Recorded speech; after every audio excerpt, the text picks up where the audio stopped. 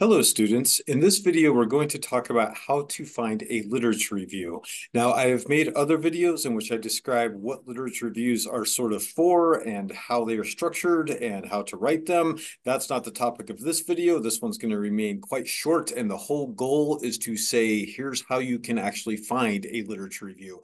Lit reviews can be very useful from the point of view of students because they give a broader perspective of academic research on a given topic. So I'm going to show two different databases that can allow us to find literature reviews. I've covered databases in another video as well. I will just say, let's remind ourselves that in order to get to any databases, we need to go to the Marriott Library homepage, and we want to click on that link right there, the one that says databases. Now I've got the two databases that I want to search through queued up, and I will just quickly go to the first of these two, which is Google Scholar. And this is probably the easier method of finding a review.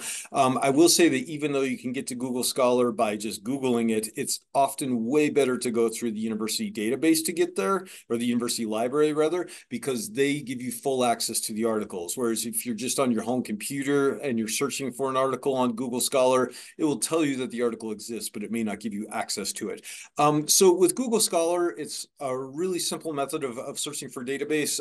We will just type in a topic. What should we write about for this paper? Let's write about attention and social media. So the other thing I'm going to say here is literature review. Just type that in. Usually Google Scholar will play ball. It will give you literature reviews. You're going to want to sort of vet them, see when they were published, see whether or not they seem like they're on the topic, but often it's just that easy. Just type in the word literature review along with your search. So I will say that just by typing in the term literature review, it's not necessarily a guarantee that everything you're going to get is a literature review.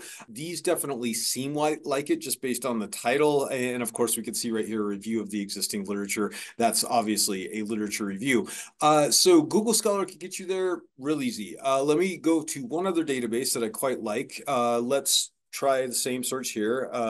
Attention and social media. And let's search for that. I teach Scopus to my upper division students quite a lot.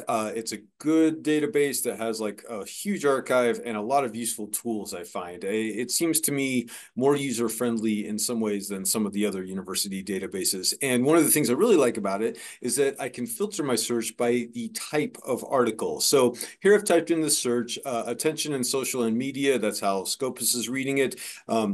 Boolean operators are a topic for another video. I won't talk about them right now. I will just say briefly, we've got 25,000 documents. I'm going to go on down here. And the thing that I really want students to be conscious of is this option, document type. I can search for a particular type of document or type of article, and I'm going to click on review. And then I'm going to click limit to, not exclude. That will like get rid of all the reviews. What I want is to limit it to my reviews. So I'm going to limit to, and that will bring up a list of literature reviews.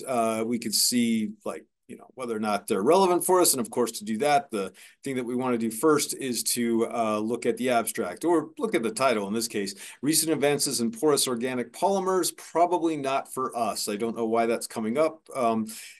Here's one that seems much more along the lines of what I'm thinking. Engaging youth voice and family partnerships improve children's mental health outcomes. If I'm writing about mental health and social media, I could certainly see that being a worthwhile article. One thing to note, though, about all of these articles, and I've got to move my face here, so I'll put myself over here. They've got a category of the amount of citations, and all of these are going to be archived in terms of like what's new. This was published in 2024. That's when I'm making this video, and there are 0 citations.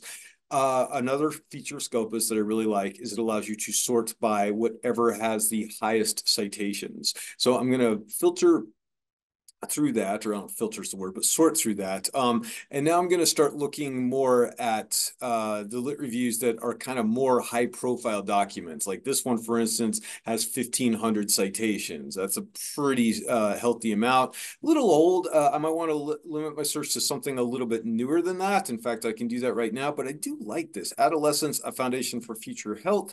I would want to at very least read what this is about because it sounds like a potentially interesting review that I could read. Let's say I want to get something a little bit more recent than that. Let's say 2018, and we'll just filter it through that, and that will have a much more recent set of findings. So I'll leave the video off there. I don't mean it to be a long one. I'll just say briefly, again, lit reviews are often really useful starting places. If you're trying to start a research project, lit review is often like the most useful initial article to find because it can give you much more perspective than the original research articles.